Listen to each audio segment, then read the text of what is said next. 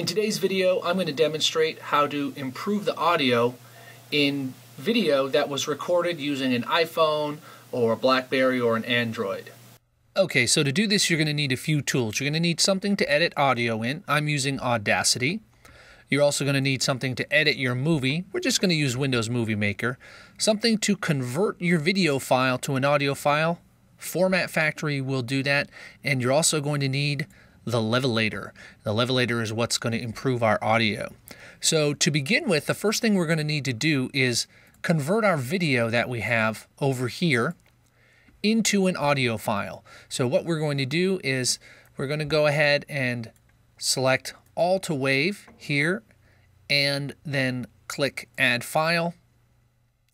And from our desktop, we will choose this video file right here. Click OK and click start. Now we have a WAV file right here that has been created. We're done with Format Factory now.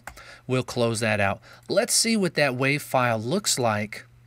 And as you can see here, the audio isn't the best. It's not full. It's not in the full range. It's not going to be very loud. So what we want to do is we don't want to use this audio for our video. We want to improve that audio, so we'll use the levelator here. And what the levelator is going to do is go through and analyze that WAV file and provide us with a much better file. Let's see what that looks like now. Much better, much fuller range of audio. You can go in here and tweak this if you want to, but I think what you'll find out is that this is just fine. So now that we're done with this, we've tweaked our audio. Maybe you've saved it into a different format. We're going to leave this the way it is for now. Go ahead and get rid of this and open up our video editor. Now I'm using Movie Maker, and I've already imported my movie, and I'm going to take my audio file here and drop it in.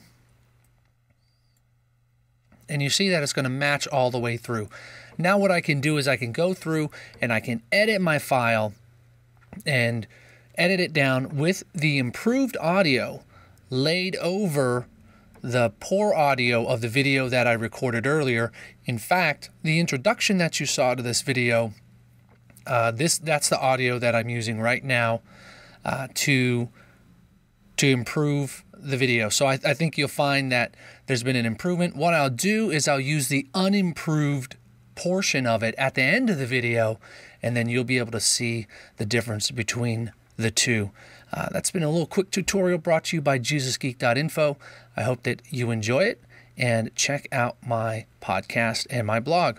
Thanks. Bye. In today's video, I'm going to demonstrate how to improve the audio in video that was recorded using an iPhone or a BlackBerry or an Android.